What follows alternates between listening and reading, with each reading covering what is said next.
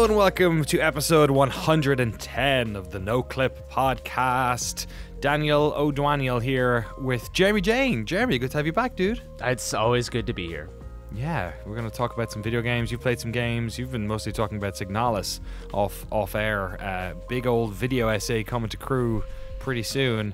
Frank Howley, hates Signalis, so it's had to have this fair and balanced, you know. Did you ever play Signalis, Frank? I forget. Yeah, I know. I played like 3 hours of it, and I really liked it. But I started playing the game not knowing like exactly what it would be, so I immediately screwed myself with resources and health. Yeah. So it was very. I feel like I should start a new save, but. When I did play it, I used the guide to help me get through some stuff. But nice. I do want to play more. You were just shooting those motherfuckers, using all your ammo. I was going so I had a carefree. similar experience in Dead Space. We'll talk about that today. A bunch of games to talk about today. Dead Space, Hi-Fi Rush, the latest remaster or re-release of Goldeneye 007, and Battlebit Remastered as well. Loads to chat about. First of all, shout out to all of our Battle Pass holders: Jason Drury, Cody Krieger, Sven Huster, Forrest Pruitt, Andy Fegan, Cameron Ladd, George Sakotis, Jacob Godserve, Tohir Tiliev. But we're not done there, because I put the call out for their for the Battle Pass holders because I did them dirty and did not mention them once during our December Game of the Year marathons on the podcast, that I asked them to send in what their games of 2022 are, and many of them actually obliged. So we're gonna do these. We're gonna send them out a little bit here. Andy Fegan here. Jeremy, do you mind reading this? Do you have the doc open there? I will do the second one. Let me get the doc open. Okay, Frank, catch do you up have here. the doc open? This is when I Yes. catch everyone out for their homework. See who's had the doc open. Frank, do you mind reading out Andy's one here? Yeah. My game of the year was Tunic. I've avoided Souls-like games for years, but your interview convinced me to pick it up off Game Pass. I got hooked pretty fast and was finding any moment I could to go back and explore to try to fight the bosses. It's reopened the door to other games like Death's Door and Elden Ring and really expanded what I've played this year. There you go. So I like the idea of Tunic as a Souls like gateway drug. It's like, because the combat's there, yeah. It's but it's structure isn't necessarily that. But that's pretty cool to like. Help them in. Cameron Ladd, do you want to do that one, Jeremy? Absolutely. My game of the year is without a doubt Tinykin. It came out of nowhere and was such a delight to play, from its responsive platforming to its lovable charm. But my favorite game that I played in 2022 is without a doubt Returnal. I finally got a PS5 at the end of the year, and Returnal has been the only game I've played on it because I just can't stop. It's got to be the best action game I've played in years, and it is utterly perfect. It's like Metroid Prime meets Doom Eternal meets Alien meets Solaris. It's a spectacle, and I wish I could say it was my game of the year 2022. Nice. Played Returnal much? Any? I have not played Returnal at all. I played I want to say 5 to 6 hours, and I loved it, but this was before they patched it to where you could pause your runs. Oh, And so yeah. I had one run that was so good, and then I died, and I was like, all right, I'm done with the game. But I've wanted to return to it. It feels very good. And it's very pretty. It's very Yeah, pretty. I had a similar situation to you, and I said I'll get back to it, and then never did. But yeah, it's got a lot of fans. Sven Huster says, so the game I'd like to recommend is Dorfromantik. I thought a lot about this the last couple of weeks, and I thought I'd recommend a game that might not be a big AAA title or even so well known, although the last part may not be so true anymore considering the game got so popular they even made a board game out of it. Anyways, the game is super relaxing city builder, or rather landscape builder, where you have a set of hex tiles and you need to basically match them up next to each other to create the largest possible landscape with the tiles you get. Another reason why I nominate this game is because I want to support local devs, and the studio that built this consists of just 4 game design students from my hometown, Berlin, Germany. Oh, and in case anyone's wondering, the game launched in early access in 21, but wasn't 1.0 and officially launched until early 2022, so I hope this still counts. Yes, I played a bunch of Dorfromantik in 2021. Absolutely loved it. Super chill, has the vibe of a perfect iPad game kind of thing, but very fun to play. I wonder if it's a good Steam Deck game now that I think about it. That might be a good call. Does the Steam Deck have a touchpad? You know when you have things and you just don't know if they have touchpads? It used to be like this really fancy thing, and now I'm like, maybe does Steam Deck have a touchpad? I think so. I think it serves as a mouse. Like it'll register as like a click if you do it. But you think it's like a binary touchpad. Like it's just all. I think so. Yeah. Can we get some research done on that screen? Do you mind googling that quick? Or you can. Oh no, you can. Somebody grab touched your- their Steam Deck. Exactly. Touch your deck. Touch your Your deck. deck on the podcast, Frank. That's Show me your illegal, deck dude. and touch it. This is getting super illegal. Well, at least now we have our podcast title. That's true. Show me your deck and touch it. What do you got, Frank? What are you going to turn on? Yeah, so I have Persona. Let me see if I can touch it. Hit play. It did, Okay. and it's booting up Persona. So, It but works. it worked accurately. It wasn't just like a click is just like hitting the A button. Yeah, so it's I think I just touched it and it hit it. Yeah, so but- maybe. But yeah. I'm saying, check something, Yeah. doing something else, like on the menu or something else, just to make sure that it's not just clicking the highlighted thing. Like it is actually a touchpad that press any button scenario is literally the one thing that would not help with this exact brainstorming session. Can you go to the menu options? Yeah, so I can click around everything. And it works. Okay, so yeah, it's got a touchpad. Yeah. There you go. Cool. There you go. Maybe it works with Dorf Romantic. I don't We're know. really getting into the facts here, like We are. first person reporting on the scene. We're journalists, Jeremy. I know. I feel like it right now. We just did a journalism right now. Put it in the box. We did a journalism. That's one for the year. Jacob Godserve. Do you want to do this one, Frank? Yes. I haven't played many games in the past year, so a list isn't going to mean much. I would like to shout out Forbidden West. My grandfather and I have been playing it together every weekend since it came out. I handle micro-like to moment controls, and he helps with macro-like strategy and gearing. There's really not much of anything either of us dislike about it. Extra history if you are still interested. A long time ago, we started this tradition with the 3D Zelda games, and Breath of the Wild was the gateway drug to the open world genre. That's rad. That's very touching. Can't believe gets to play video game with his granddad. I never had a granddad. They were all dead before I was born. One of them was named Danny, which is why I have my name now. Oh. So at least I got that. I didn't get to. But that's such a wild ass game to be playing. Which I figured, like, if you're playing with your granddad, you'd play like some sort of. I don't know. Dorf Romantic is probably Yeah, something a little chiller. Yeah, it's like the meme that you'd kill a small Victorian child if you showed them an iPhone. I feel like that you're putting your grandfather at risk by exposing him to AAA graphics. Yeah, he's just like, yeah, could you imagine all those, too many Ks, Yeah. 4K man, too many, he's just like, he's super into mechanical dinosaurs. Yeah, He's the just doctor like- said he wasn't supposed to have that many polygons. You know what I mean? He's on like a low poly diet.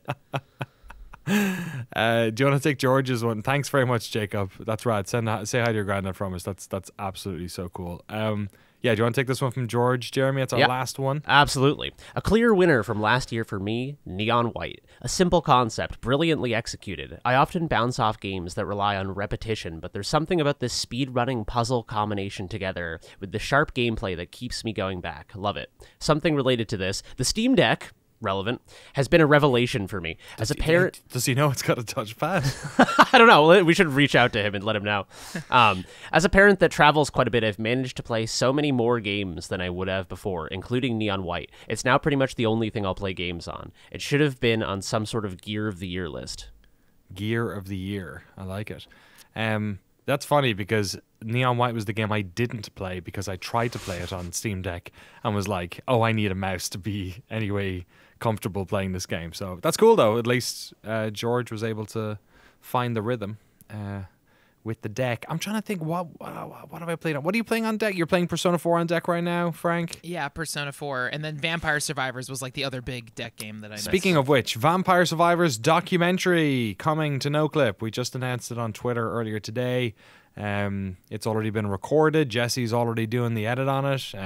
So we're looking forward to that. We've already ordered the puppet, which will serve as the stand-in for Luca because for, some people don't want to use webcams. They're private. We totally get it. And that's when we find somebody who makes video game puppets and we get them to make a puppet of the key art from Vampire Survivors. And then I look up YouTube videos on how to be a puppeteer. So, just your standard, normal documentary coming to Noclip. Fingers crossed this month. Jeremy, we still can't talk about the one you're working on. I'm sorry. Okay. That's a It's shame. Is the super guy who secret. made Vampire Survivors a vampire, and that's what, can He is. cameras not capture him? He's an Italian vampire. No, that actually makes sense. Like Bela Yeah. Lugosi. Yeah, exactly. Yeah, it's very, yeah. It's a Lugosi situation. He's been in thousands of Giallo movies over the years, trying to understand and communicate with humanity. Yeah. It's all just one big video game miasma. Everything we talk about. This is the Noclip podcast expanded universe. We're here not to talk about immortality though, or Vampire Survivors. We're here to talk about some goddamn video games that came out. It is like, I guess it's heating up now. February's got a bunch of games coming out, and then there was a couple that came out that people were looking forward to in January, and then one that just kind of turned up out of nowhere. Let's talk about that first of all. Hi-Fi Rush. This game got dropped by Bethesda during their, what did they call it? It was the most generically named thing I've ever. It was a Gamers Direct or Devs Direct or something, whatever thing they did. Whereas basically Bethesda and Microsoft had a bunch of games they were showing off. They had Randy Smith out there talking about why can't I remember the name of the vampire game they're making in Arcane Austin? Redfall. Thank you, Redfall. Showed a bunch of that. Showed a bunch of Elder Scrolls Online, which continues to be this super popular game nobody talks about. It's been like 10 years now of that. And then they shot over to Tango Gameworks, who the previous game they launched, myself and you, Frank, really quite enjoyed it, but I didn't play all that much of it. You ended up completing it.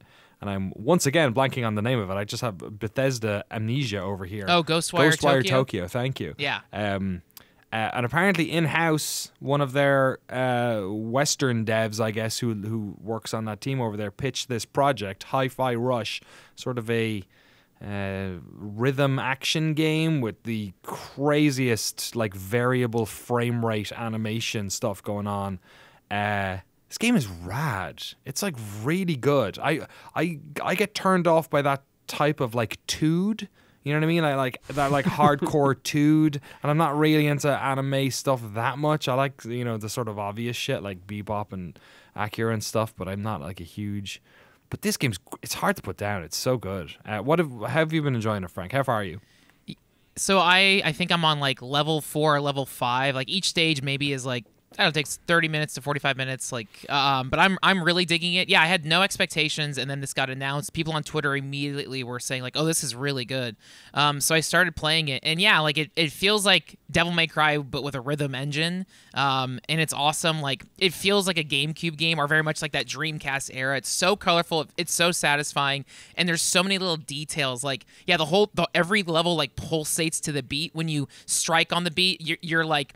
There's like the backing track makes out like a hey. Yeah, hey, you're right. Hey. Yeah. And it's so satisfying. You're constantly collecting little gears and bits and leveling up. And like I always love like progression in games. And so every time you get a critical, it's like, oh, like 2 out of 100 critical strikes. So there's little micro achievements, and you can cash those achievements into upgrades. So it's very addictive in that nature. It has this like almost like Mega Man Legends, like cyber steampunk, like everything's made of gears and it's all robots, but it's very silly and it's cute. a Ratchet and Clank kind of the. Yes. Yeah, very, very much. Again, even of that PS2 platformer era. The trick, though, that I did to enjoy the game even more is I'm playing it dubbed in Japanese, so it's full on like an anime. Like I don't like watching anime like with English voice acting, and so I'm sure the voice acting is fine, but like to me, I'm like, no, I'm going all the way. Like I want this to be a Japanese anime. So then it feels like Fooly Cooly, which is like a like early 2000s anime, which was very guitar focused, and so it feels like playing a Fooly Cooly game.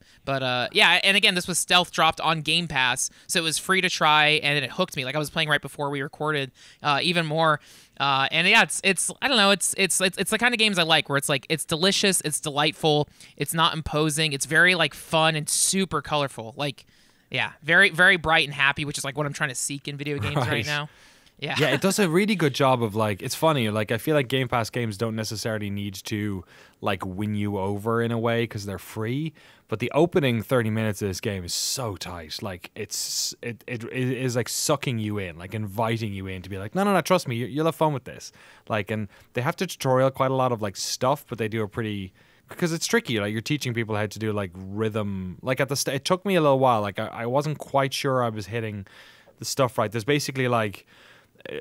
Jeremy, you haven't seen this, right? You'd be a perfect person to explain this to, probably. I've seen like footage of the game a little bit, but I've not played it. Yeah. So the like Frank was saying, there's music playing, but the beat is just a very implied, like I don't know, like a 4/4 or whatever. I don't know drum theory, but like it's like imagine somebody hitting a cowbell. Like it's like so if you click the hit button on like tap tap tap tap tap that type of one, and then there's a sort of I don't know what you'd call this again. And I'm not a drummer or anything, but like there's a sort of a beat that's going at like half that rate where it's like tap tap tap, and if you tap that in terms of the slower one is kind of like the heavy attack, and the faster sort of tempo one is the low attack. But like it's not like the song always has that beat in it. It has like a beat, you're sort of filling it in a little bit. But it's so satisfying because you can end up chaining like tap tap and then do the other one on it. And then there also is like visual cues for like there's a sort of you end up getting this little buddy that like sort of gives you an extra like kind of final motherfucker attack right at the end. But that pops up as like a your classic rhythm game circle that is getting small, and you have to hit it when it hits the middle. So it just creates that like that feedback loop when you're playing Guitar Hero where you just feel rad because you're hitting all the buttons at the right moment. Like and I would say the combat is not like the enemies kind of attack you one at a time, so it's not like you're worrying about that aspect of it too much. Although I'm not as far as other people, so maybe it gets a little bit crazier, but it's cool. It's like it's tapping into like a rhythm in a way that like we talk about Souls combat a lot, about how it's based on timing, but it's based on animation, and this is sort of like not that difficult, but it's in the same way that is like you're training yourself to look at the animation. This is you're training yourself to just like listen, and not look at the animation. You know what I mean? Like it's kind of a little bit of a reteaching yourself thing. That's cool. That sounds really interesting. There's a game I've been following for a while called Jamphibian. That's an indie game. It's a great name. And it has a very similar system, and I've been super interested in that, so I feel like I have to check out Hi-Fi Rush. If you want to look up Jamphibian, I think the dev is Hayden or Hayden, Haydn, if I recall correctly, but I'm sure it's the only Jamphibian that'll come up, so. Well, how you spell Jamphibian? It's literally already asking me, did you mean... I found it, I think. Yeah, okay, cool.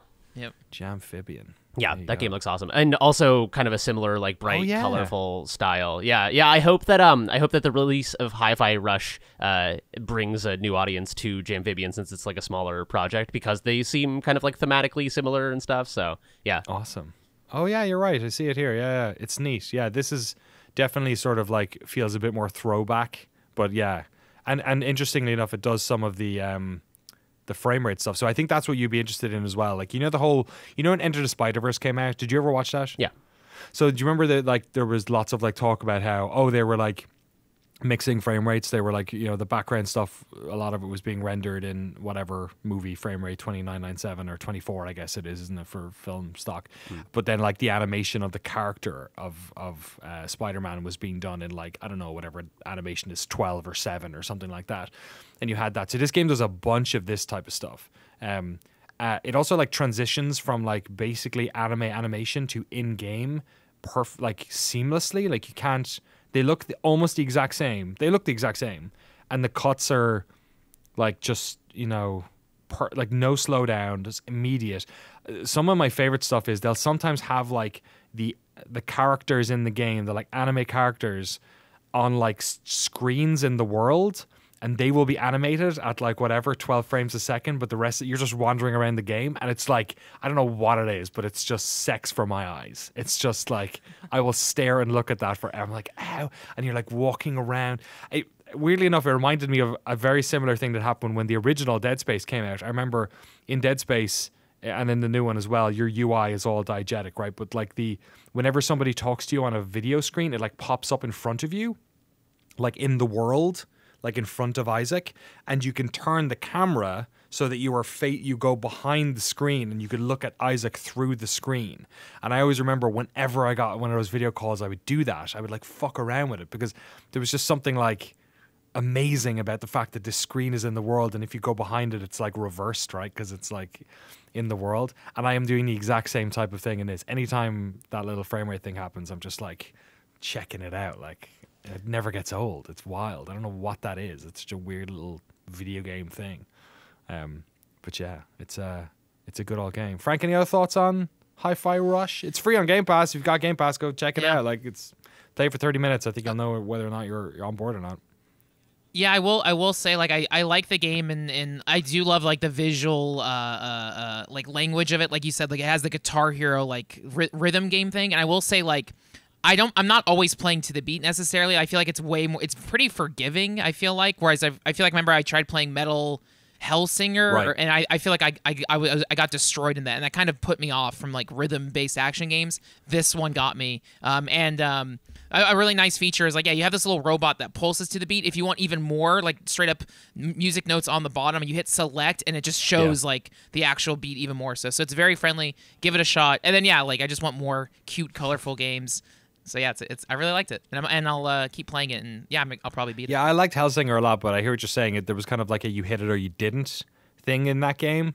In this one, I think the window's pretty wide, but like you said, there's like a crit. Like if you hit the exact moment, you get the sort of like it's like a crowd going like yeah or something right after you do it. So you kind of know if you're right there, which is really good. It's like you can tell they like play tested the crap out of this thing because it really sort of works. Yeah, that's a clever way to do it as well, because I feel like if it was only hitting when you nail the beat, then it's kind of this negative feedback loop, whereas like a game like that wants to get you into a flow state. Like it wants to be difficult sometimes, but it doesn't want to like bash your head if you're not doing everything perfectly. So Right. having kind of like a fall off window where it's not a crit, but you're still kind of like almost nailing it is a good way to onboard people into learning it.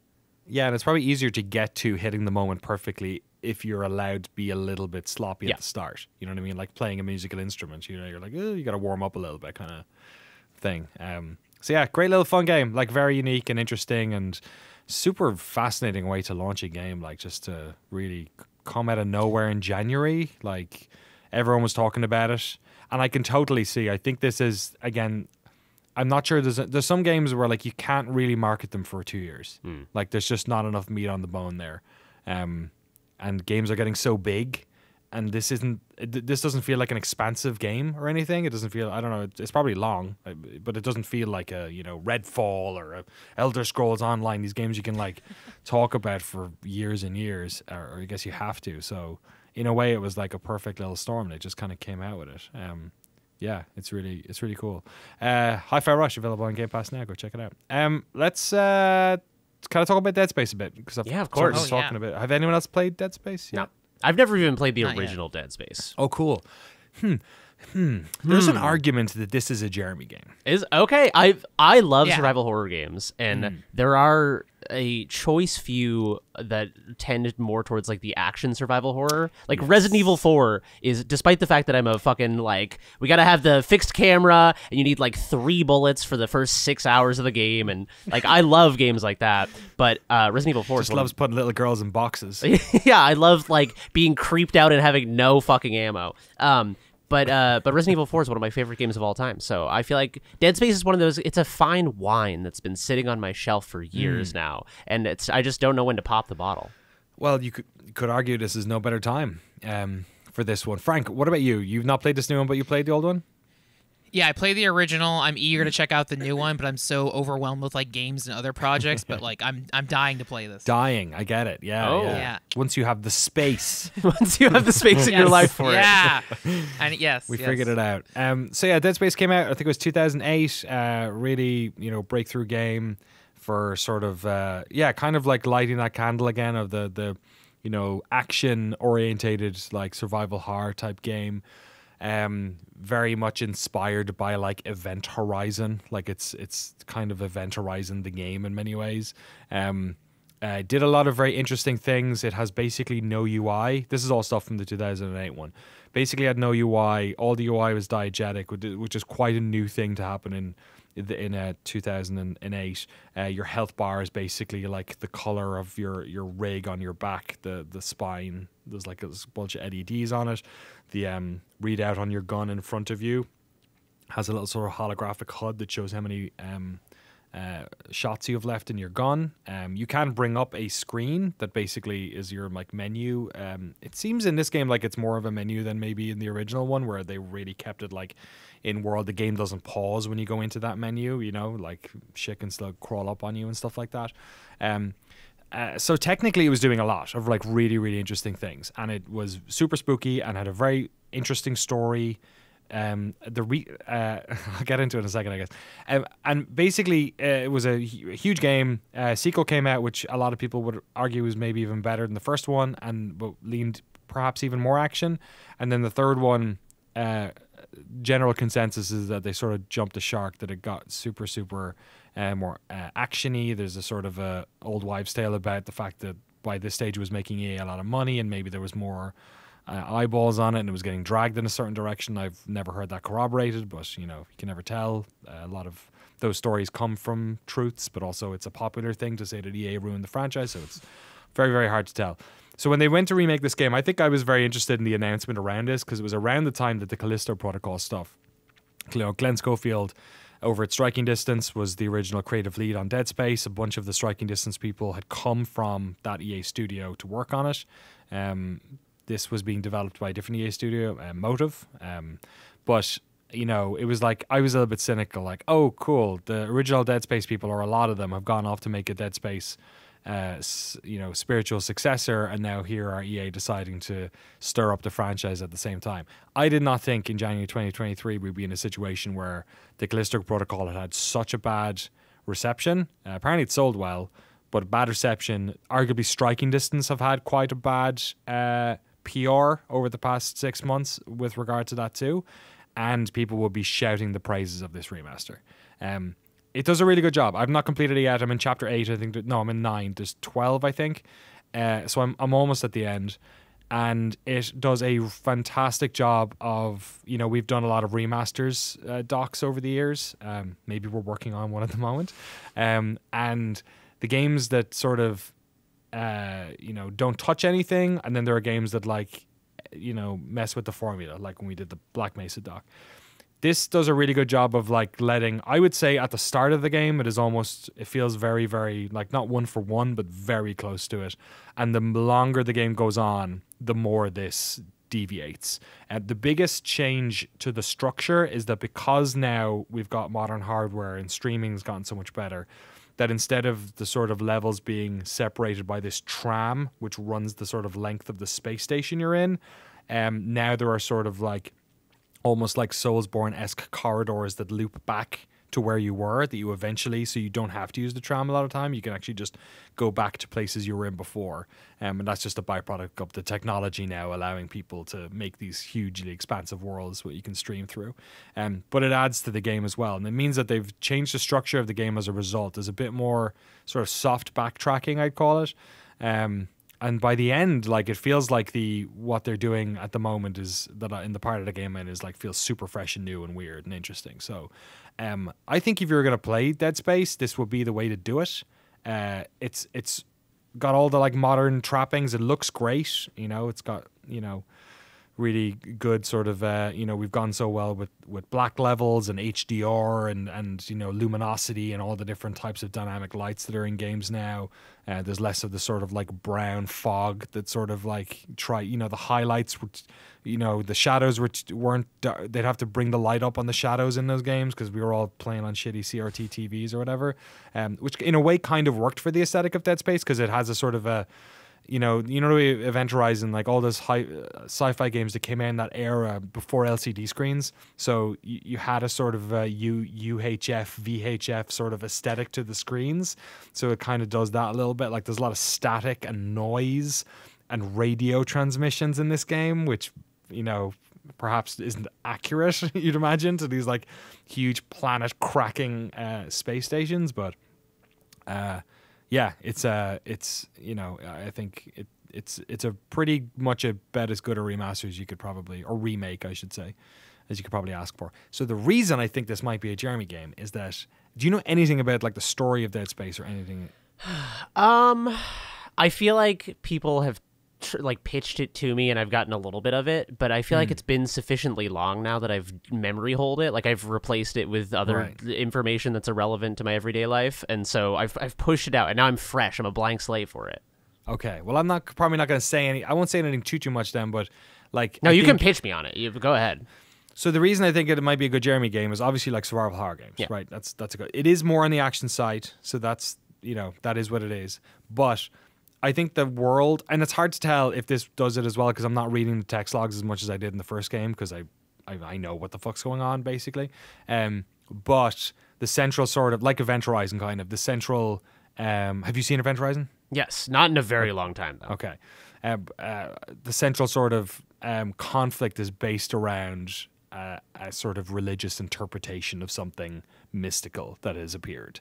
And, you know, there is a sort of religion that exists on Earth during this time that is, they see something which is kind of from the scripture, and they're like, you know, doing terrible things to like sort of placate this force. And I think that stuff is super interesting and cool. And I forget how deep into it. I feel like Dead Space 2 gets more into it. So maybe I'm sort of projecting a little bit. But I think it'll be a fun game to pick up and have a go. And I assume now they will. It seems to have sold really well. I assume they will go on to do Dead Space 2 and perhaps, by the looks of things, do their own take maybe on a Dead Space 3 if it works out. We'll have to see, but two thumbs up. I'm realizing that from our conversations from Game of the Year and a few other talks we've had on the pod recently, how prevalent a theme religion, but it's all fucked up, is in video games. Yes, right. It's like so prevalent. Dude, there's a couple of games from last year that we haven't even. I feel like you should also play Norco. Yeah, no, Norco is on my list. I've played the first 15 minutes. I had a staring contest with a sock puppet monkey, and that was about as far as I got. But I do need to play the rest of it. I like the tone and aesthetic of it. It's one of those games where when it's like text-heavy games, narrative-heavy games, I have to be in the right mindset. So it's kind of, you know what I mean? I'm waiting for a special mood. Yeah, I can imagine there being a Norco video essay. It's one of those. It's very there's a lot of Norco's wild. Awesome. Norco goes fucking places, man. Any other questions, thoughts about Dead Space? Frank, you got any thinking about it? I'm trying to remember. Like, are you finding it difficult? Are you combing through it? Is it one of those games where it keeps you like dangling off the edge the whole time? Or how is your experience playing? So I'm playing on medium, because I've played a lot of these games in the past, so I didn't feel the need to I just wanted to see what the game was like, and I was like a fucking pig through warm strawberries for the first 5 hours. Like I was like, oh, this game is like. I was trying to think, am I just better at games now, or do I know Dead Space and I'm not scared of it because I kind of know where all the jump scares are and I know what's going to happen. And I did. I knew. I think it's a good example of just how well designed that opening couple of hours of that original game was, that I remembered almost every beat. It was so sharp.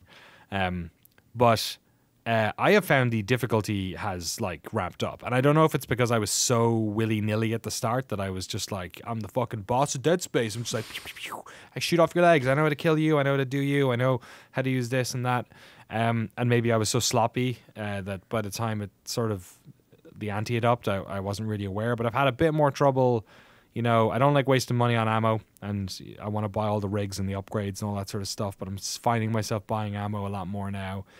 One of the things that they took from Dead Space 2, which is good, is that you also have this sort of like a force power kind of thing. The suit that you wear, the guy you wear is basically an engineer who's brought in to fix the ship. And the sort of I don't know, convenient premise of the game is that all the baddies are these sort of multi-limbed freakish things, and you don't have any guns, but what you do have is these tools that are used for fixing ships. So you're just using plasma cutters to chop their arms off as they come towards you, and they chop their legs off, and then they crawl towards you, and then you chop their fucking heads off or whatever, and then you maybe my favorite way of getting stuff out of a baddie is that if you hit right click at any stage, he just uses his big fucking boots and just stomps the ground. So you can just stomp on things and gun bullets will come out of them, you know. Or you can just stomp on them while they're coming for you and shit. But one of the things that they had on the suit is a sort of, it's called a stasis module, I think, and it's basically like a power up you can use to I think it has a bunch of different. Yeah, you can make things go slow motion for a second, or you can machines are whirring, you can slow them down and get through them, or doors that are opening and closing fast, but also. You can pick things up, and in the original Dead Space, when you pick things up with this almost force power where you pick things up and you can throw them and use them as weapons, that used to take out of the stasis. It used to deplete it, but in Dead Space 2, they made the pick up part not do it. You could just kind of do it whenever you wanted. So they've done that in this one too. So that's something I need to do more. Is just pick shit up and throw it at baddies because I could do that as much as I want. But I think I've been slow to do it. There's a couple of boss fights in here as well that are a little bit like, I got to do them exactly that way, or I was running out of ammo and I had to backtrack to get more ammo and resave and stuff. But just, you know, it's just because games have gotten so good at getting out of the way that like whenever they get in the way, I'm like, "Meh," but I just need to be like more patient. It's not their fault. Can we before we move on from Dead Space, can we share John Carpenter's Oh my review God, of Oh Dead yes, Space? of course. It happened. We willed it into existence. Yeah, hell yeah. Yeah, we like a few weeks ago we talked about John Carpenter's like every 6 months he'll randomly review a video game. So this is John. Did we say that he would like Dead Space? I feel like I feel like that might have come up. I think that came up. I think we were saying like, or Signalis maybe. Probably both. Yeah, honestly. yeah. I don't know. But anyway, we got so many. I feel like half of Twitter added us when this happened, which was pretty cool. So this was January 29th, John Carpenter at the Horror Master. EA's refurbished that's his funny. username. EA's refurbished Dead Space is exciting and scary. Great game. Refurbished is the best Refurbished. nomenclature for this. It's the thing that it immediately made me think of was like it's like an old iPhone that got fixed up or something. Like it's not it's not that they remade the game. It's that they took the old thing and were like, this thing's like fine, dust it off and like Exactly. like open it up and blow all the dust out. Refurbished. I love it. I love Terrific. John It's like he Carpenter. was reaching for the word. It's just you can tell he plays games, but he's not like a gamer because he's like, is it a remaster? Is it a remake? And he's like, what is this thing? Oh yeah, refurbishment. It's like it's an old sofa, Yeah, exactly. reupholstered. It's a printer. Yeah. That's being sold on Amazon for half the price. Amazing. Thank you, John Carpenter, man in the field for Noclip. John Carpenter out there doing the good work. Speaking of refurbishments, Frank Howley, GoldenEye 007. Oh, Tell us yeah. all about it. Oh man, this was also another thing that to me was a surprise drop on Game Pass. I feel like months ago they announced like, okay, no, this is finally coming out. Like the history with GoldenEye 007 has been crazy because that like refurbished whatever the remake remaster was like blocked by Nintendo. I feel like a decade ago there was supposed to be an Xbox Live Arcade port coming out. And then last minute, Nintendo was like, nope, we still have the rights. And then every year at E3, there would be like, hey, I think Xbox is going to announce GoldenEye. I think it's going to, for a decade. And then at some point, like that 360 build leaked. You can track it down. And then at other points, people have just straight up modded GoldenEye 64 so you can play mouse and keyboard. Finally, Nintendo, everyone like, I don't know, shook hands or agreed it's coming out. So this month, 2 different versions of the game dropped. Okay. GoldenEye 07 on Switch, which that's the only version that has online multiplayer. But the control scheme is similar to how it was on N64, so it probably sucks to play. The version on Xbox Game Pass, no online multiplayer, but they reworked the controls so it plays like any console, twin stick first person wild. shooter. So it's so easy and fun to play. In terms of the graphics, like it just feels like pretty much a straight port. Maybe it's softly polished, but like it looks like an N64 game, but clean, I guess. Yeah, it's really fun playing, and I realized as I started playing it that this is the first time in my life I've played GoldenEye 07 without cheats. Because GoldenEye was like my second first-person shooter as a kid. My first was Doom on Super Nintendo, and then GoldenEye was on N64. But I had a Game Shark. I was like 5 or 6. I had no idea what to do, so I would always put on like infinite health, infinite guns, infinite ammo. Like, and in GoldenEye, you can beat the level without doing all the objectives. You just won't unlock the next level. But I always use a level select mode or whatever, so I would just go through. So as I was playing the game this week, I was like, I realized I've never done the maybe I forgot, but I had never like actually played the game by its own rules. So it was funny to find. It feels like I'm discovering the game for the very first time. I've always, it's pretty tricky, is it? Dude, yeah. I mean, there's some weird like.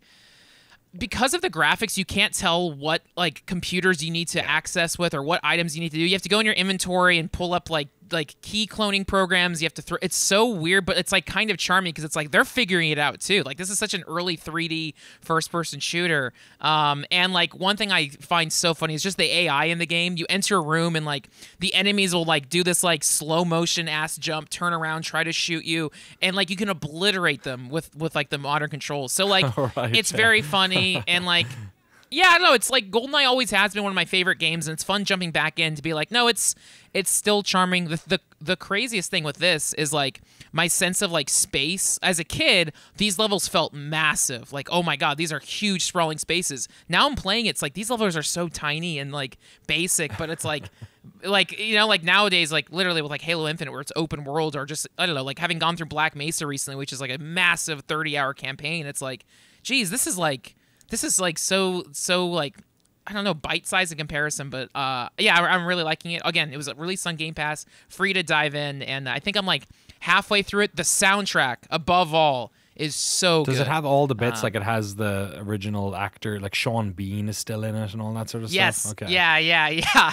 And like the graphics, everyone has these like block faces, but like a scan of their Right. face.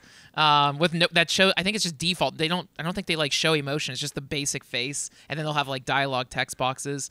But yeah, again, it was a crazy weekend because Hi-Fi Rush and GoldenEye dropped the same weekend, so it's been kind of fun dipping back and forth. And the best part is you're getting achievements in this. This is the first time I played GoldenEye 07 getting achievements. So every time you beat a level, boop, achievement unlocked. And so part of me wants to like dedicate myself to trying to get all the achievements. That does mean learning how to speedrun, play the levels on harder difficulties, but I've never like really rinsed the game in this way, so I'm kind of interested in it. It's wild. It almost feels like we're talking about the Dead Space remaster, like maybe this was a bit of a missed opportunity to, like, it seems like having this game, like, it's cool that they basically have an emulated version out and it's free and all that sort of stuff, but like, yeah, I don't know. I wonder would people play this online, or would they play it online for like 10 minutes and then never play it again, you know? So yeah. maybe this is just the way it should be. GoldenEye 007 is always a funny one for me because I couldn't give less of a fuck about this game. Really? Because I was playing PC first-person shooters. Fair enough. So to me, this was dog shit. I was like when people, I get it. It's like your first Mario Kart's your the best Mario Kart, and your first-person shooter is your best first-person shooter. And guess what my first-person shooter was? Fucking Half-Life. Yeah, fair enough. So I was like ruined for the rest of my life. So by the time GoldenEye came out, and I didn't own an N64, and I knew some people who had it, and I was probably jealous as well, right? So I wanted it to suck. But I remember like people talking about GoldenEye and being like, how do you do anything? Like it's like hard to, the controls are hard and the graphics look like ass.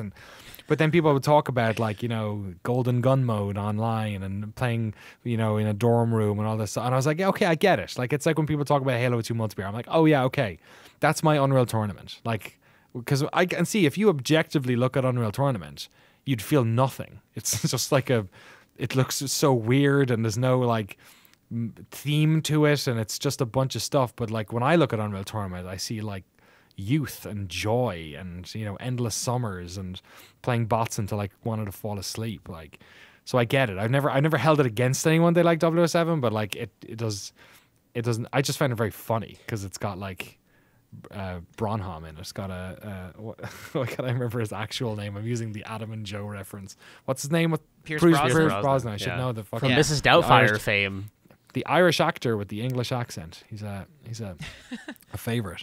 GoldenEye was from one of my Navan, I think. I loved GoldenEye growing up, but I totally agree with you. The control scheme is so janky, and I was just trying to think back, like how young I was playing it, and just I can't remember the year it came out, but I can tell you that I learned left and right, like the difference between left and right from GoldenEye, because there was a tank level where you could easily get lost, and I had to like write down like you go left and then right and then right and then left and then left, and I had to so GoldenEye taught me left for right. That's how young I was playing it. So wow. I also remember getting lost a ton. I remember especially there's a level in a graveyard. Frank, maybe since you've yep. So It's Statue Park, which I stopped playing because I didn't want to give myself anxiety. I was like, it is so dark and murky and like N64 dark, which is like it's just mud. And I remember there you have to like find Trevelyan in like a boxcar somewhere, and you're just walking around. I used to walk around for like an hour, and I'm sure that level is like 10 square feet,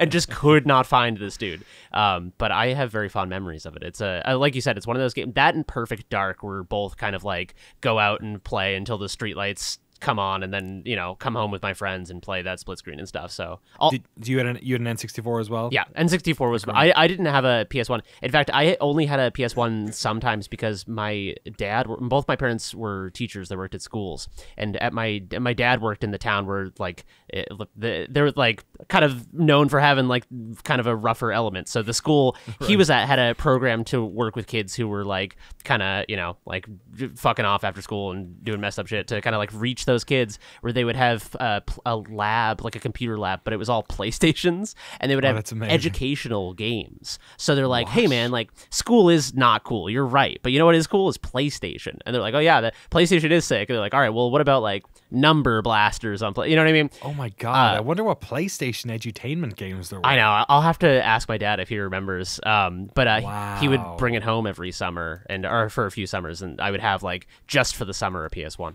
with a bunch of educational games and like Star Wars Masters of Terras Kasai or whatever. Oh yeah, Terras Cassie or whatever. Yeah.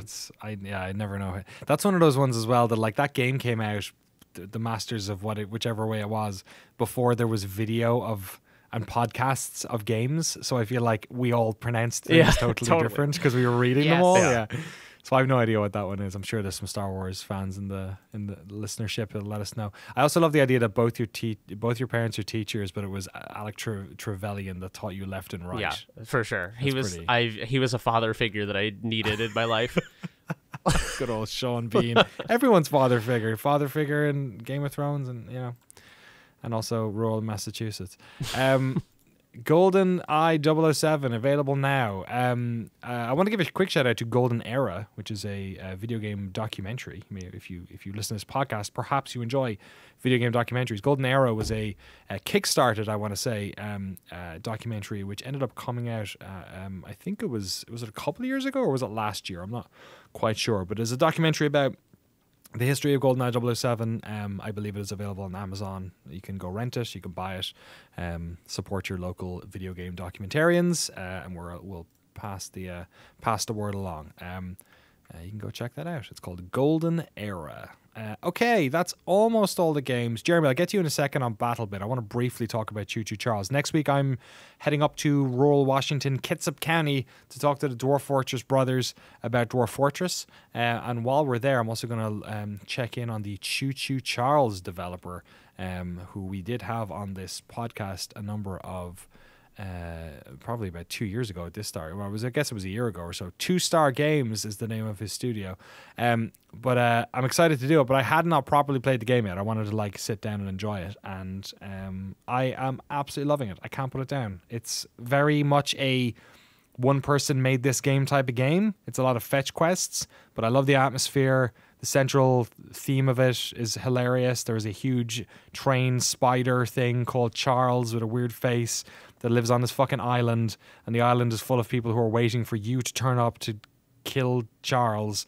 And the way you go around this island is on your own train, which goes on tracks around the island, and there's like a bunch of places where you can go left and right, and you go up to these NPCs whose mouths don't move, but they're voice acted, and they give you these quests of like, go in that mine and collect some scrap, and like it's all very like easy to do, but every once in a while you hear this like haunting like the mist on the fucking hill, and you see this fucking thing coming at you, and you're like, shit. You have to like drive your train away and like run to the back of the train and like get on the machine gun and shoot this prick until he goes away, and you're upgrading the train. And it's like, I think I'm very excited to talk to him about it, because I think it is when we talked about this 2 years or a year ago or whatever, when I interviewed him, his fear was that like he basically made this like meme joke about this game, and then people were like, you have to make the game. So he was like, okay, I'll go make the game. But he was like, he's a young dude, and he was like, I don't want to fuck this up, this opportunity to be, everyone's waiting for you to fuck this up when you have a meme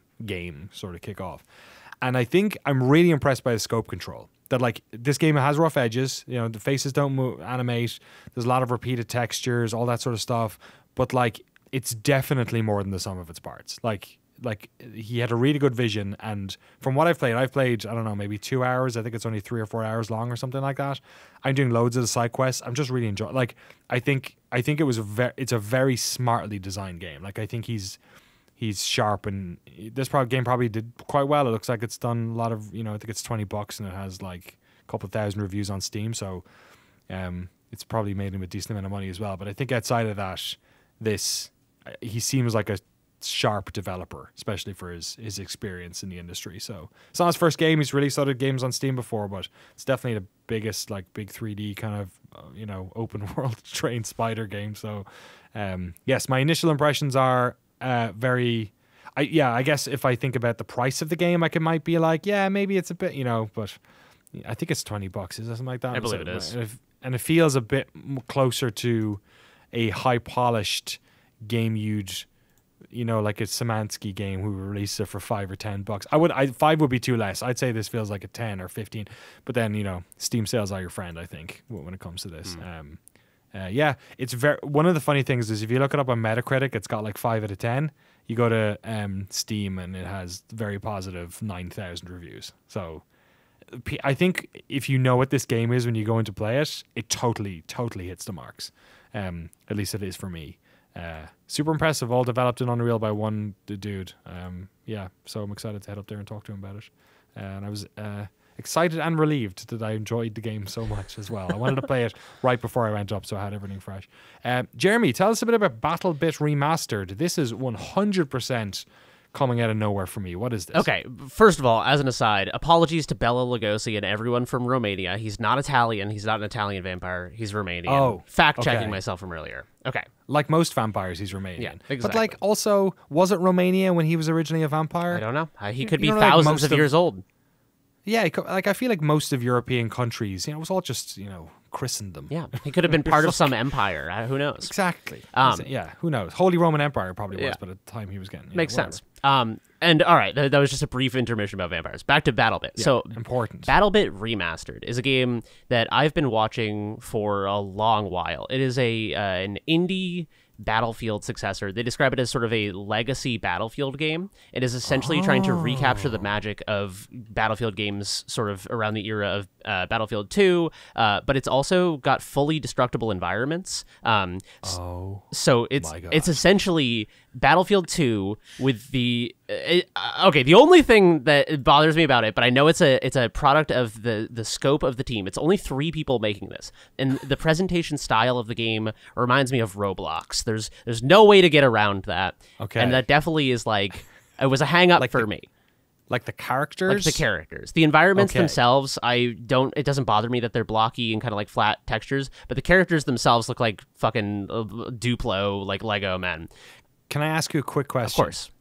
Does this look like the aesthetic of Teardown? Okay, that's what I was just about to mention. Teardown. Okay, yes. okay. It is essentially it feels like Teardown Battlefield with less good lighting than Teardown. But I recognize that the restraint in the aesthetic dimensions of BattleBit is the only reason they're able to make a 128 person per team Battlefield successor with a team of 3 people. So I'm willing to overlook it. For a long time, I've looked at the Battlefield series and wondered why no one else has kind of stepped in to take up the mantle, because it seems like Battlefield 2 and Bad Company 2 were kind of the last ones that I loved. A lot of people have a lot of love for Battlefield 3. But like 4 and 5 and Battlefield 1, there are people who really love them, but it is... I'm the old man over here. I'm like, let's talk about Vietnam and Desert Combat. Dude, if you want to go way back, I was super into those. I also loved Project Reality, which was a mod for BF2 that kind of like stripped out a lot of quality of life features. It was not, I wouldn't describe it as fun. It involved a lot of like listening to like an overly invested, middle-aged man from the Midwest yelling at you over microphone to dig trenches and stuff. Wow, just like your childhood. Just like my childhood. That's probably why I like it so much. But anyway, this game it's not even in an early access yet. It's going into early access later this year. So currently, the only way you can play it is request access and play on their playtest servers. So they have playtest windows. And so part of the reason that I was interested in this is not only my interest in Battlefield. I probably would have just waited till it was in early access. But our Stunt Derby playtests for the game that Noclip is overseeing, that Alex Austin is developing, those playtests have been like some of my favorite experiences playing games in a long time. Too. Like they're so fun. and it's not only getting to see the game develop, but it's also the kind of like small dedicated community. Sometimes when you hop into, especially with like bigger franchises like Battlefield or like Call of Duty, if you hop into a game in one of those, it feels like you're just playing with any old like it's such a large community. There's no sense of kind of like intimacy or like personal nature of the thing. And with Stunt Derby, it's like, oh yeah, that's that guy who made the track that we're racing on, and he's like telling me about what he was thinking when he designed it.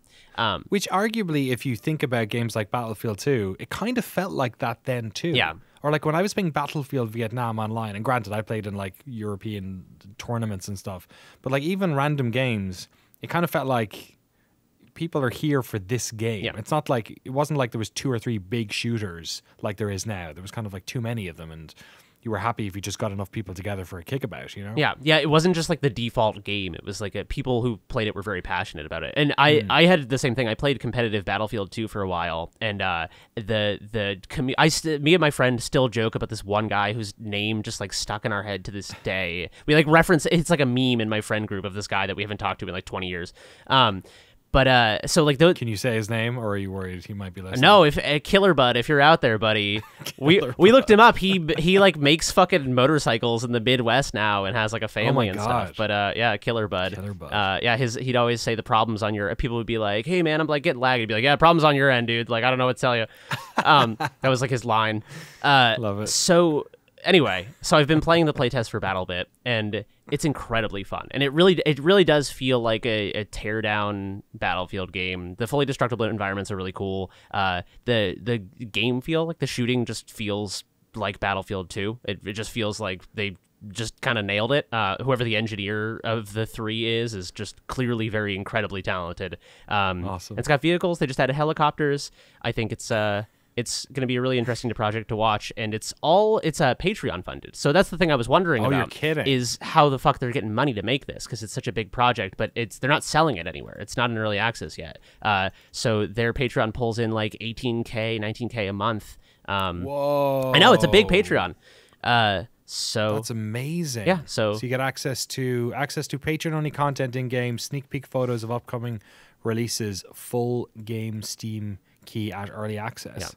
So that's 50. Wow. So it's only $15 a month. So they're actually bringing in 18 grand, but they only have 2,000 pages. Yeah, which is crazy. That's amazing. Yeah. So it's an interesting project. I've watched it for a while. I only have started playing the playtest this week because, as I mentioned on a couple podcasts ago, I've been playing a lot of Apex Legends, and the thing that I like about it is kind of the flow of battle, moving from like they're in this building, we're in this building, and we need to get there, but these are the potential dangers along the way. Like working with a squad to kind of formulate a plan and having this mental mapping of the flow of battle.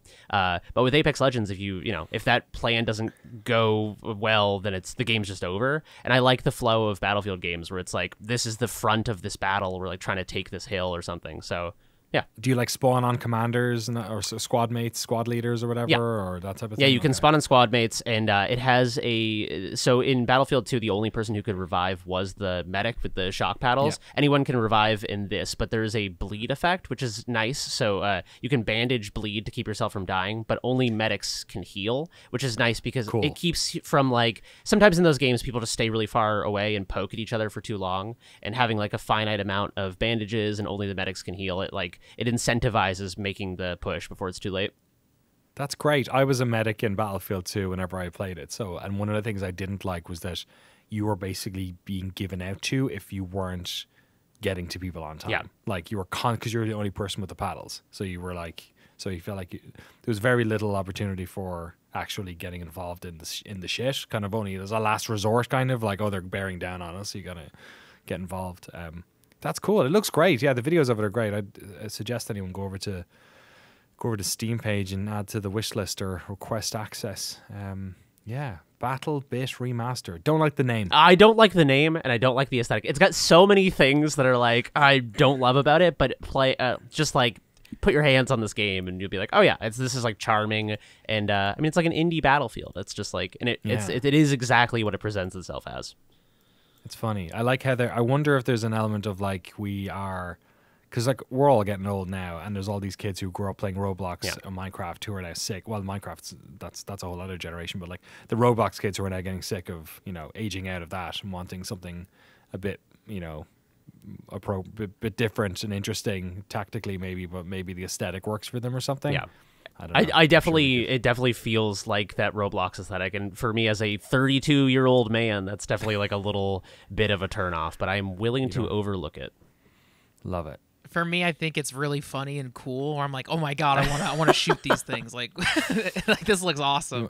Is there blood or gore in this, or is it just There's like kind of like I think the only blood would be like the screen turns a little red when you're bleeding. I don't. Okay. Yeah, I think it's pretty. There's not in Battlefield. Yeah. In fairness, like Yeah. the Battlefield games have never really done that. Yeah. Right. Although it would be very funny if there were kind of these blocky, low poly characters, and they're like, "Oh God, my arm!" Like, tell my wife I love her. Like really traumatic and gory. Even the old ones didn't. Sometimes you'd end up like with like piles of dead bodies. Yeah. Especially when you were playing the AI and you had a Huey, and you were just gunning them down while listening to Credence over and over and over again. Those are the days. Man, those are the days. Speaking of Battlefield 2069 or whatever 2069 the new one is. Jeez, 420. Battlefield 2069. Is that what you just said? I think it's 2040. I don't know whatever year it is. They finally like patched it so there's classes again after like 2 years of it being like. I will give the new Battlefield games a shot every time, and it's always like, I don't know, tragic to see like I don't know. I like look at the Reddits and they're very like angry, but they finally patched this new Battlefield to put classes in. So part of me is like, one, are people still playing this too? Are people going to give this a shot? Like, I don't know. I'm tempted to like re-download it and give it another shot. It's only $20 for the next. Actually, no. By the time this goes up, it'll be back up to full price. So scrap that. It is on EA Play though, I think. So if you're part of EA subscription service, which I am, which is why I got 10 quid off Dead Space. No, it's not for free. You just get a little bit off it. That's why I did it on Microsoft, because that's annoying. Because EA Play is, I think it might be platform specific, because I can only get it on. Anyway, it doesn't matter. All reviews on Battlefield is 129,000 reviews, and they are mostly negative. Ooh. Recent reviews, 4,000 or so, mixed. Yeah. So I guess that's trending in the right direction, but not quite sure, But also, hey, got 130,000 reviews. That means 130,000 motherfuckers bought the game, and that's probably 2% of the amount of people who actually bought the game. So, hey, I guess that works if maybe that's the EA way. Doesn't matter if people like the game as long as they keep buying it. John Madden Football coming out. There you go, Battlebit Remastered. Guys, we had a bunch of fun games this week. Yeah, a lot of good games. We had a bunch of fun games. We need to do more of these like little Let's Plays and shit over on Crew, because I feel like there's so many games coming out now. I'm not sure Battlebit might be one you probably can't do, because it's like private testing and all that. Yeah, I'm not sure. There's a lot of people that do YouTube videos about it, so maybe. But I don't know. I feel like I'd rather give it a little space to develop before we give it a look like that. Maybe eventually we can reach out and give him a tap on the shoulder and say, hey, can we highlight? It is funny. We don't talk about Stunt Derby on here. We play Stunt Derby every week on Fridays. If you're part of the Noclip Patreon, by the way, this isn't a pitch out of nowhere. If you're part of the Patreon, you can get your key. Like, we have keys for all patrons now. I said it was up until a certain day, but that was just because I didn't want to have to be like, have a noose around my neck for it for like the next, but if you DM me on Patreon, like, I'll send you a key to Stunt Derby. It's no problem. But we do, and usually noon Pacific on Fridays. Sometimes it's 3 p.m. Pacific. If we're running a little bit late, we do play tests. All of us are usually there. A bunch more people. Alex, they're super fun. He was over here on Monday adding in a bunch of stuff for me for like trailers and pitch decks to publishers and stuff. And he basically he changed all the physics so it's multi-thread now, so it uses like multiple cores on a CPU. And then we ran it on my machine over there that's got 16 cores and had 200 cars against 10,000 boxes. And I made like a hill for them all to drive down. And then it's like watching World War Z. Do you remember the Brad Pitt one where like, it's not a great movie, but they had like these like hordes of zombies that were like almost like one entity because they were like all like moving in the same direction. It's like that, but fucking cars. They're just like it's like a stream, a river of cars, like just constantly coming. So it's absolute nonsense. But I think he's adding in some of the stuff to multi-threading should be in, so the physics will be a bit better. But yeah, we have a blast doing that every week. At least I don't know. maybe you're contractually obliged to have fun at that. I'm not sure what the deal is, but No, dude, it always seems it's so fun. Nobody has to be there, you know. Yeah, it always feels to me like the same feeling as, you know, playing Goldeneye in the basement with your friends. Like it feels like everyone who's there wants to be there, and it's just kind of like it's very competitive, but in the most friendly way possible, where people are like really trying their hardest, but it's no, you know, like I'm still losing pissed off by about that. Oh, about the van. Oh my god. Yeah, that was traumatic. I keep like holding my tongue because I want to like say it to Alex Austin, but it's like so good. Physics Yeah, are really good. That's literally his wheelhouse. But it's like, damn, it feels so good to like drive in the weight of the cars, and like it feels so good. And I know that's his specialty, but it's like, So damn. we were having a big feels chat on good. Monday about the single player, right? And one of the things that came up was like, because we played this thing, right? We played this game. It's a driving game. There's like team modes. You can build your own tracks as a track editor. So most weeks we play a bunch of tracks that the community has made. One of the community members is a guy called Reagan, who did most of the level design on N++, which is a game I absolutely adore. So he's been pumping out the levels for us. But a bunch of other people have been too. But the thing that like we were chatting about was like, the reason why the game is fun is because the driving model is so good. Like the physics are just like fun. They're not realistic. They're high fidelity is kind of what the term he uses, where they're like fun physics, but it's like consistent physics. And because everything is server side, it's like there's no like there's no issues with like weirdnesses, and everything that happens to everyone. So then when the crazy thing happens and a car flips over and everyone else and lands perfectly and keeps going, everyone sees it.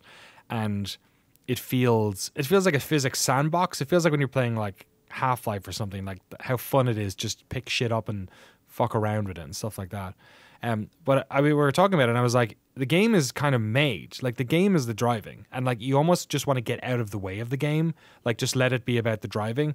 Like we play on simple tracks, and it's fun because the physics are so interesting and weird, and you can bump up against people, and the cars go up on two wheels, and it just feels like tactile and fun. And we were talking about what to do with the single player, and like you can make it like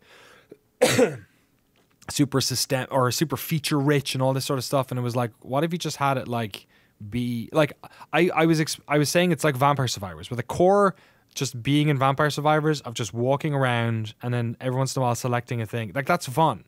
And they didn't try and dress it up by putting a story like characters or RPG, you know what I mean? Like they could have, but the fun part is already there. So I was like, when I play this on Steam Deck, when I pick up Stunt Derby, I just want to have an excuse to drive. Like that's it. Just give me any reason to drive. So it was funny talking to him about the single player stuff and being like, let's just make it about unlocking new cars, unlocking new tiles for the editor.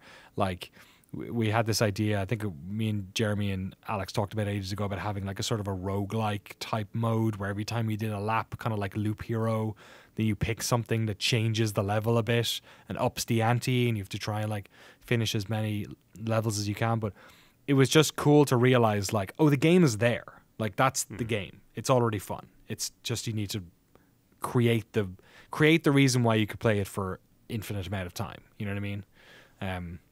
It's funny how like games like Battlefield's a game like that too, right? Obviously you need other people for it, but like there's certain games that are just like fun to be in, and it's almost the tragedy of a lot of single player story games is that they do end, but you just like to be in that world more, you know?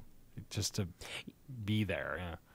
The Battlefield comparison I also think is kind of apt for Stunt Derby, because part of the fun of Battlefield is the like rock paper scissors nature of the sandbox experience. And in Stunt Derby, it's very much like, okay, I'm the hatchback, I'm going to try to race ahead, and then you're going to play the van, and you're going to try to like go turn around to go the opposite direction, and then if someone is beating me, you're going to try to take them out and stuff. So it's like it's fun to have a sandbox experience where people are playing different roles. It's almost like the different cars are different classes or something. By default, but it's like not, or like the I love how somebody on the Stunt Derby's Discord did a breakdown of the acceleration like sort of curves of each one, and obviously the van is down the bottom, and it was really interesting to see how close the Beamer and the hatchback are to each other. But the difference is that they handle differently. So it's like, do you like understeer or oversteer is basically the question there, you know? I think the hatchback is like slightly higher, or Beamer has slightly higher top speed, but like, and the hatchback accelerates faster. But it's funny how, yeah, it's so tactile. Like it's so about the feel. Yeah, and I love how all that stuff is like emerged from it, like the van crews you get and the fact that in the team mode, because the checkpoints, like we've like sort of stumbled into and like half designed and half stumbled into like a really fun mode where like the things I hate about driving games is that it's just negative feedback loop after negative feedback loop. If you're not in first, you're pissed off because you're not in first, and if you're in first, you have everything to lose. Like, and it just feels bad. Like I've never thought that was fun. When you cross the finish line, it's relief. You don't feel like, oh, that was a fun race. You're just like, fuck, I'm glad I got the gold. You know what I mean? Like it doesn't feel fun. So the fact that we have this game where like, it feels like I'm selling this thing or something, but like genuinely the fact that we play this team mode where the entire team is on the same checkpoint if one of the cars goes through it. So you can be driving backwards for the entire race and then decide right at the end, I'm going to be the leader. And just like, because your team is like, 2 checkpoints from the end of the race, you can just be the van who's been negging everyone the entire race and then decide you're the one that's going to cross at the end, or it's so cool. It's a blast. Stunt Derby, pick it up. Wish list on Steam now. All right, I think that's a pod. We talked about a lot of games. Excuse me. Dead Space, Choo Choo Charles, Hi-Fi Rush, GoldenEye 007, Battlebit Remastered, and plenty more. Like I said, Vampire Survivors doc coming to Noclip. Fingers crossed this month in February. We also will have another secret one, big AAA studio doc coming out. Jeremy's doing awesome work on. We'll also have the Signalis video essay probably up in a bit. I've just exported Hyperlight Development Episode 2. It's pretty much done and dusted. I'm going to send it around for a bit of review from all you folks. Although you kind of did on the other one, but we'll do it again if you've got the time. And then I'm off next week to film Dwarf Fortress and Choo Choo Charles, and we have some other ones in the can as well. We're not quite ready to talk about, but loads of stuff coming up on NoClip. And check out Crew in the meantime. I'll have a video on Stunt Derby hopefully out later this week, and we'll probably have some play tests or clip looks or whatever we're calling them on some of these games like Dead Space, and we'll have to do Choo Choo probably when I get back as well. That'll be a fun one to have a look at. Try and get more videos up there. And that's it. Jeremy, what are you doing for the rest of your day? Oh man, I'm doing just a little bit of cleanup on some color grade stuff to send you, nice. And then I'm probably just going to take it easy. I've literally been working on the Signalis video essay since the last podcast we did. Oh my god. And so my brain is just trash. But I'm so excited about that video essay. I poured myself into it, so I'm very excited for people to see it. It was rad. Did you get to watch it yet, Frank?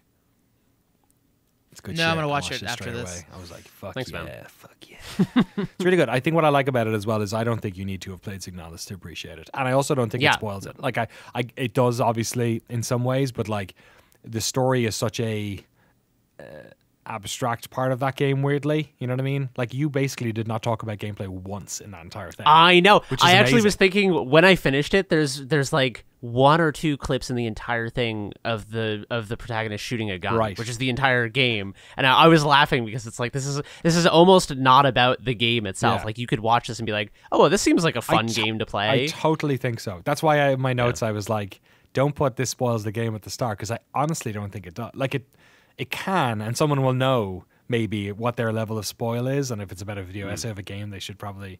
But I was like, I was like coming away from it being like, this. I think if I hadn't played Signalis and I watched this, I'd probably want to play Signalis because that's cool. It kind of like because I had more context for it. Kind of like how the second playthrough of Signalis is kind of the best playthrough of Signalis, maybe. You know what I mean? Yeah. It's a game about time loops, so you can't just play it once. Exactly. Yeah. So that's coming up on Crew 2. Frank, what are you doing for the rest of your day? Wednesday's comic book day, so I already picked up my comics. Trying to take care of my mental health this week. I've been hiking exclusively for like 3 or 4 months, and I hit like a good weight, and now I'm like, I should probably go to the gym now and like switch it up and see where I go from there. I like avoided the gym because like I have this weird like, I don't know what you call it. Like last time I went to the gym is like when I got a bunch of bad news. It was like a lot of scary stuff was happening. So there's this like I have to do exposure therapy. Like no, go and you'll be okay. So it's been this like it's like a boss, and it's like no, I'm gonna go in and I'm not gonna get an earth shattering text message. So no, yeah. So I'm just taking care of myself and figuring stuff out. And again, like thank you everyone here with NoClip and like. I don't know. It's even before we started the podcast, I was like, I feel like I'm in a fog this week. But even Jeremy alleviated it, and talking about GoldenEye and N64 and Roblox Battlefield makes me happy. Yeah. So thank you, everyone. Nice. Take care of yourself. Totally. Yeah. And thanks to everyone who supports us and keeps us doing this work. We're going to do a funding push. I'm going to see if we can do it this month, but there's so much stuff. It's a typical thing. We never have time to ask for more funding because we're too busy making documentaries. But this big videotape project, we're going to need some help to do it properly. It's going to take years. It's really important, I think, for fucking video game history. Like it must be the biggest archive of analog video game history in the world, and most of which is not online. And like, what the fuck is on? I've talked about it the past couple of weeks. Like the stuff that's on these little tapes here. What's really annoying is I'm waiting for like, what do you call the ends of component cables and composite cables, whatever that fucking thing is. That to SDI. I'm waiting for a bunch of plugs from Amazon. They've been delayed for like a week, and I'm like, fuck. There's one store in San Rafael actually that only sells old like hi-fi tech. So I should probably go down there because it's insane. It's like going down and they have every tiny little thing you could imagine, and it's all they sell. It's just like this tiny screw that you would need for this like DVD player from or this. It's absolutely insane. So I should probably go down there and check it out. Little different, but I once got to go to BH Photo, nice. like their actual warehouse Nice. store in New York. Oh my god, I haven't thought about BH Photo in like a decade, but like that's like We got our video geek heaven. we bought our C300 off of B&H. B&H is great because they're Jewish owned, so you can't order off their website on Sundays. Isn't that right? Oh yeah. Is it Sundays? I think it's Sundays, right? I'm not Jewish. I don't Yeah, know. sounds right. Yeah. But free Shipping? for the longest time, Yeah. and maybe it was like free shipping and then like no It's taxes really or good, something like that. So we It get was stuff crazy. off B&H all the time. The latest, I got a Sennheiser mic, like a pretty good shotgun mic, and yeah, it was free delivery in like 2 days. Use offer code NOCLIP. Yeah, good old B&H. Yeah, I was gonna ask Danny, what are you Yeah, I doing don't today? know. or the rest of this Getting this stuff. I've been also doing a lot of hiking since moving to beautiful Novato. Mount Burdell is right there, and there's a bunch of loops I was doing. And when all the rain was happening, I was like a pig in shit because like there was nobody up there. I could go on like walking in the rain is like fucking I'm Irish, so it was like easy peasy lemon squeezy. So I was having a great time. Put on my Rain Max, go up there, my boots, had to cross over rivers and shit. I did it with my daughter a couple of times. It was a lot of fun. So I've been enjoying that, like trying to get out a bit more. I've done a bad job this week, and also I have a little bit of a chest infection, which is annoying me. I used to get these all the time in Ireland. I'd have a chest infection for a long time, and I'd never go get antibiotics for it and stuff like that. But so I should have. But like most chest infections last like 7 days, and I'm on like day 8, and I'm like, well, I can't go. What's the point going to the doctor now? It'll be gone in like 3 days, and I know what it feels like. Like I've had these so often that I'm like, oh, it's just one of those. But it's been messing my sleep up a bit, so that's been messing my exercise up a bit. So then, you know what I mean? If you can't get the sleep right, almost everything else is like downstream. So this morning I was supposed to, I'm hiking in the morning or exercising in the morning or doing like a bit of self-care. But this morning I wanted to get in and do a bunch of shit. So I'm forcing myself this afternoon to go and chill out for a little while and do some shit outdoors.